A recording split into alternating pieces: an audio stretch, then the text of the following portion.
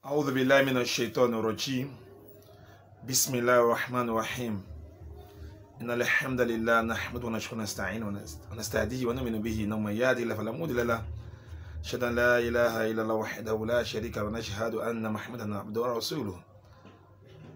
السلام عليكم ورحمة الله وبركاته. All praise and adoration belongs to Allah, the Lord of incomparable and inexhaustible majesty. Beseech Allah to shower His blessing, His mercy, and His Prophet Muhammad sallam. We ask Him to extend this blessing to His household, His companion, His relative, and everyone that followed the virtual stating till the day of reckoning. I say, Assalamu alaikum wa rahmatullahi wa barakatuh. And inshallah, today we shall be discussing, as usual, a new topic which is going to be Islam, Deen wa Dawla. Islam, a comprehensive way of life. Islam, a complete way of life. When you say Islam, if you look at the name, it means peace, salam, from the word salam. Islam is derived from the word salam, and salam means peace. And this peace we're talking about is a peace that is all-encompassing in ramification. Islam means peace. Deen wa Dawla, peace in religion, peace in economic way of life, peace in social way of life, peace in marital way of life, peace in all form of system, politically and what have you. Peace. Oh, Islam is a peace. At the same time, Islam, as mentioned, is a religion that could only be traced to one source, and the source is Allah alone, no one else. And what is the proof of this? Allah said that inna deena inda Allahi al-Islam. Inna deena inda Allah al-Islam. The only religion with Allah is Islam. Though Islam or Allah subhanahu wa ta'ala, our creator, acknowledge the presence of many other religions that human made or that man-made religion that are not divine. That's why it said that وَالَّذِي أَرْسَلَ رَسُولَ بِالْهُدَى وَدِينِ الْحَقِّ يظهره على دين كله ولو كره الكافرون. He said, is the one who has sent his messenger with guidance and religion of peace, religion of facts, so that it will prevail over every other religions which are what? Man-made. But the only recognized religion with Allah is Islam. And this Islam we're talking about, it does not have its connection with any other influence, external influence. Like if you look at some other religion, like Buddhism, its inventor or the founder is Buddha. Or Christianity can be derived from Christ. Or Judaism can be derived from the Jew. But Islam, it doesn't have any connection with any other person. That's why Allah has given it that natural name, Al-Islam, peace. And Another thing about Islam is that Islam is a comprehensive way of life. It is not only religion alone. It is a way of life. That is, and what is the proof of this? Allah said that Al-Yawm akmaltu lakum dinakum. Allah said, today I've completed a religion for you. Wa atmamtu alaykum ni'mati, and I perfect my favor upon you. Wa raditu lakum Islam dina, and I have pleased with you as Islam for you as a religion. If you say that, and I say akmaltu lakum, it's a complete way of life, comprehensive way of life. That is why Islam is so outstanding, so special, that even Rasulullah Muhammad has no any personal quota, personal gain, personal influence in this deen of ours. Islam is also a universal religion. It is global religion, it's universal. Because if you look at it very well, you will get to see that Islam has this unique nature. And the unique nature is that it has one language of worship, that is the Arabic language. When you're in the mosque, you say Allahu Akbar, it's the same language. The language we speak here in Nigeria is the one they speak in Ghana, is the one they speak in Kenya, is the one they speak in Mali, is the one they speak in Saudi, is the one they speak in Egypt, is the one they speak across the globe. The same language.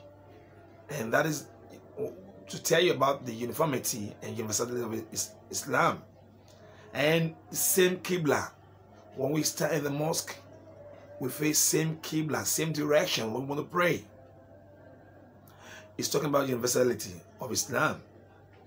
When we look at the Quran, it's just one book across the globe. One Quran is what every Muslim who practices Islam must adopt. And the same thing goes with the Hajj.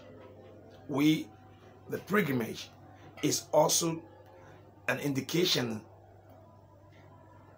to prove the universality of Islam, that is very universal. So therefore, that is why Allah said that in the Quran. He said that وَمَنْ يَبْتَغِي الْإِسْلَامِ دِينًا فَلَا يُقْبَلْ مِنْهُ وَفِي الْآخِرَةِ مِنَ الْخَاسِرِينَ.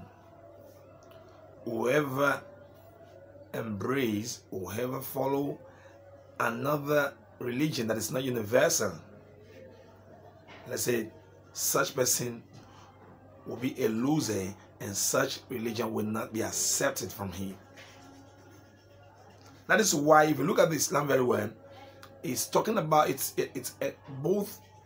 encompasses both human and jinn. It's a religion of the jinn and human. وَمَا خَلَقْتُ الْجِنَّ وَالْإِنسَ إِلَّا لِيَعْبُدُونَ. So this is talking about the universality of Islam as a religion. And Islam, as mentioned earlier, it's a religion that bases its nature on what we call brotherhood. The brotherhood of Islam is so huge, is so genuine, that every persons that come into Islam become one, become brethren, become a family. For example, Allah said that innamal mu'minuna ikhwatun. Every person who happens to practice Islam to the level of being a faithful person, Allah said ikhwatun. They are all brothers, irrespective of your affiliation, your background, your connection, your affinity. No, Islam recognizes every individual, every person across the globe as one. This is one of the peculiarities of Islam. We are all brothers. Let's say we created you in we created you both in male and female. We make it into nation, into tribe, into different color, into different languages. That is only from identification. That is for identification.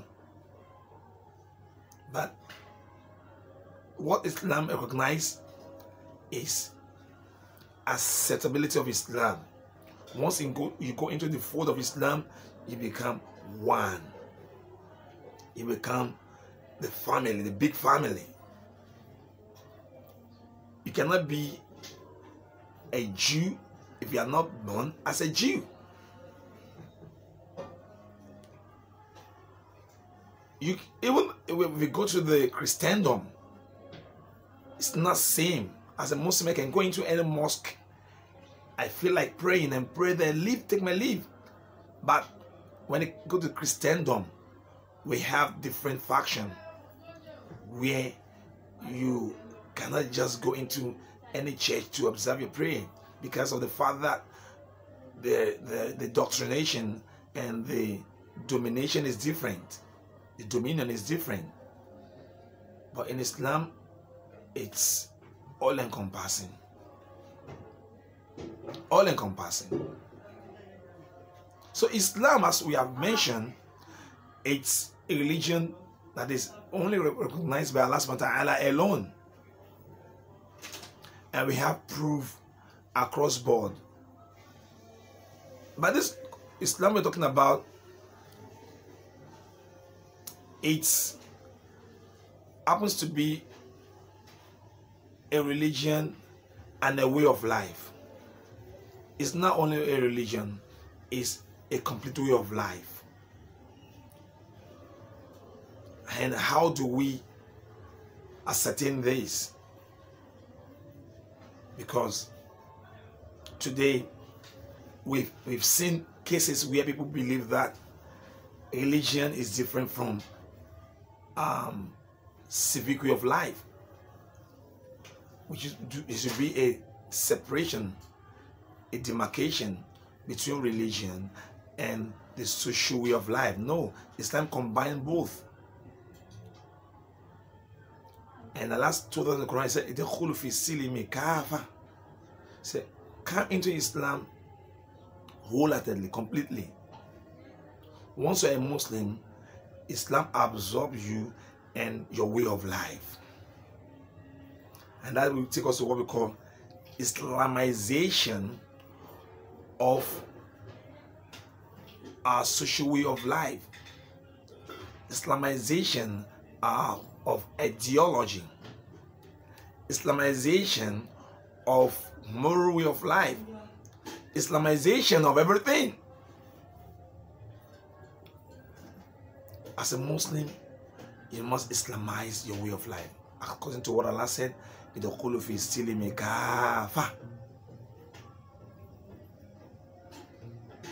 only in Islam you will see where as an individual we'll be talking about religion. At the same time, we also need to look at the way of life alongside with it. For example, as a Muslim, if you want to get married, marriage is not just a conjugal or sexual or reproductive relationship. It's an ibadah. It's a form of worship because Allah subhanahu wa ta'ala, Islam dabble into it. Islam discuss about it. Islam, exemplify the way a Muslim should marry. It told us how to get married. It forbid fornication and endorse marriage. It forbid what we call abortion and endorse childbearing. Look at Islam. It told us that when we get married, is half of our religion. When we get married, if you have sex with your wife, you'll be rewarded for it. Because if you do it other way around, you're going to be sanctioned for it. Islam made us realize that when you have female children, you take care of them to the extent that those 3 daughters were mannered and God-fearing. He said it's a green card for you into paradise. Islam established for that as a married individual, when you spend on your wife, it is sadaqah for you. You'll be rewarded for it. That is Islam for you.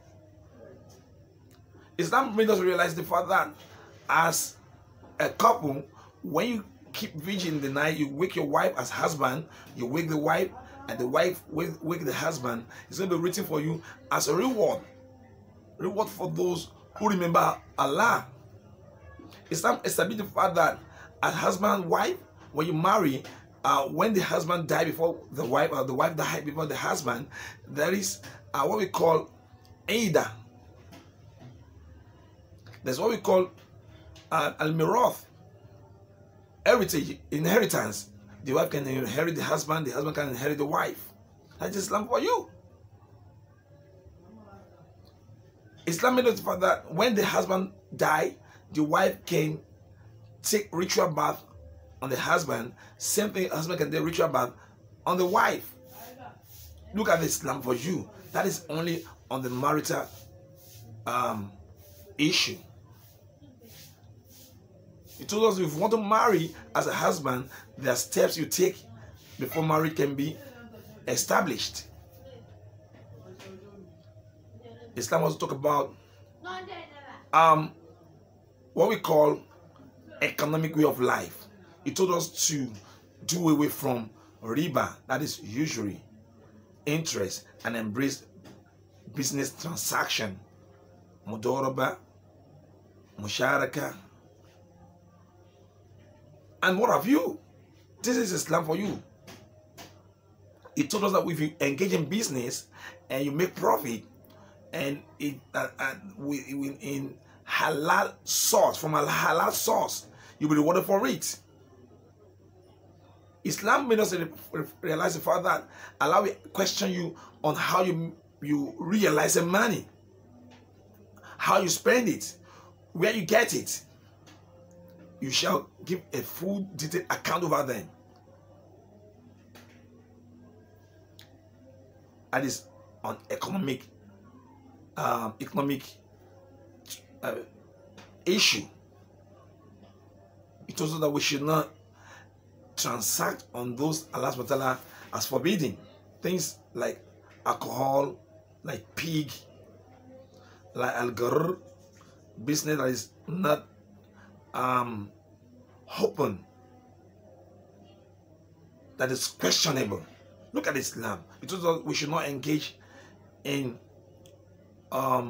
exploitation of other, like hoarding.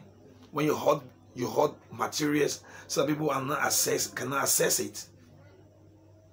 And this is Islam for you. Islam also talk about what we call spirituality. How you can be close to Almighty God. You establish fasting, you establish salat, you establish hajj, you establish faith in Allah, your spirituality, how you can, be very close to your God, how you can be pious, how you can be righteous, so to live a complete way of life, a godly life. This is Islam for you. Islam also talk about what we call political affairs. Islam is talking about political issue, leadership. Leadership in the sense that as a leader, Islam made us realize, Father, as a leader, you are the servant leader. You lead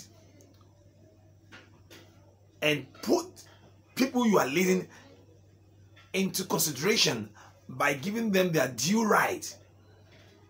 You serve people. You serve the public. Yes, public servant. You serve them to the extent that you don't eat if they don't eat. You don't clothe them if they don't clothe themselves. You are not comfortable, they are not comfortable. That is Islam for you. And we have seen the examples from the lifestyle of Rasulullah. As a political leader in an Islamic terrain or Islamic environment, you should know that you shall be called to question. You shall be called to account over every person you govern. There is accountability ahead of you. So you do it with caution, with fear of Allah subhanahu wa ta'ala. Leadership. And we have seen a lot of cases where Rasulullah, displayed this leadership spirit, where he displayed this leadership valor for his followers, to the extent that people that came all the way from Rome to study the leadership of Rasulullah, they thought that he has a palace, that he has a huge kingdom. When they got to Medina, they asked after Rasulullah, and they asked them, where is your leader? Where is Muhammad? We want to see his palace, we want to see his kingdom, we want to see his office, how huge Jermaine it is. They told them, the entourage that came, that look at him, he's sleeping under the tree on a tattered mat. He's just sleeping outside. The leader of the whole Muslim community was sleeping outside. And the people that were sent said that no, it means this person is a just leader. It means this person is somebody who is very transparent, to the extent that he has the comfortability and the rest of mind to sleep outside with nobody harming him. If we are opportune to see our leader outside like this, we have them killed. We excommunicate them. Said it means this is worth to be a leader. That's leadership by examples. We have seen cases where somebody committed theft, and people went to plead on her behalf. They went to Prophet to please, temper justice with mercy, not to melt the required punishment on her. So that's why I told them, no, it's not possible. If my child is in her shoe, my daughter is in her shoe, my daughter commits something, I'm going to, met same punishment on her. So you don't plead for a criminal, like leadership. How do we do our own political affairs today in our country? It's a jungle justice, it's jamboree. That is Islam for you. Islam also talk about what we call security. Security of life. You don't kill. To the extent that Allah said that whoever kill, take a soul unjustly. He said, فَكَأَنَّ كُتْلَ النَّاسِ جَمِيعًا. فَكَأَنَّ كُتْلَ النَّاسِ جَمِيعًا. Someone that take just one soul unjustly is like somebody that killed the whole humanity. You don't take life. You don't abort. You don't kill. Anyone life blood is sacred. That is Islam for you. Islam also talk about the security of life is so germane to the extent that if you kill somebody in Islam, you must be killed. It's life for life. And nafs to be nafs.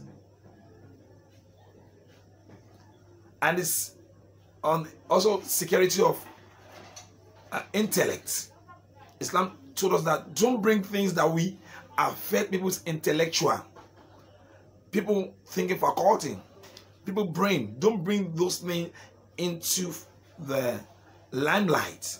For example, cigarette, alcohol, marijuana, all forms of hard drug. Islam forbids them. It declares war against them. But today, what do we see in society? Cigarette, alcohol, hard drug. It's all ramification. It's everywhere. It's everywhere. But Islam said no to hard drug. No to hard drug. Because Islam forbade it. Islam put a stop to it because it affects the brain. And when it affects the brain, when people take hard drug, they start misbehaving. You see them committing something very unimaginable, taking life, committing suicide, committing a lot of evils in society because what they've been sedative, they've been affected by hard drug. Secret of life. Secret of life, secret of intellect, secret of religion, security, food security. This is what Islam is talking about. It's a complete way of life. Security of the state.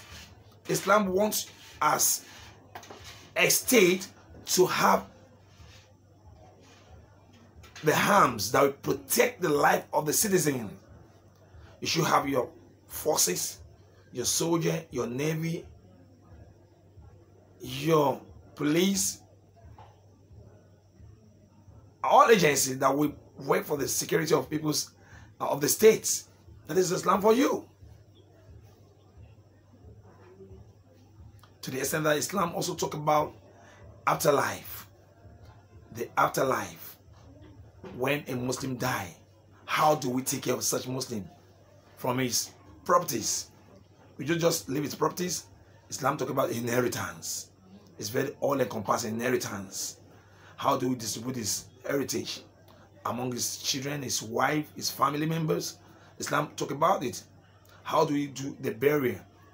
Islam talk about it. How do we take care of those things he left behind? Islam talk about it. If he has some debt to settle, we have to do it. There are two types of debt. Debt between him and other fellow human being, and debt between him and his God, Allah subhanahu wa ta'ala. Islam talk about it. Look at Islam.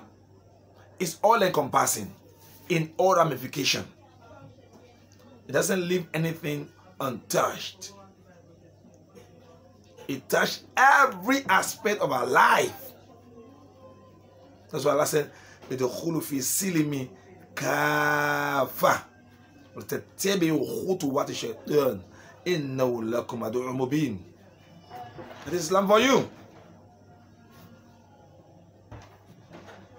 Then at the same time, when we talk about Islam, Islam is giving us this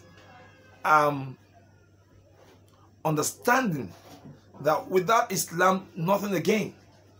Islam is the only way.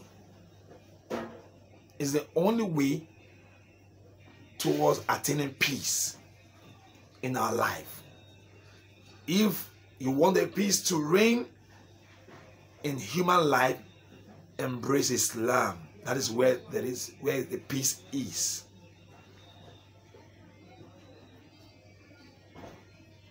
So, therefore, when Allah subhanahu wa ta'ala sent to the world the first man, which is Adam, he told him, he said, leave the paradise and descend to the earth. My guidance shall come unto you.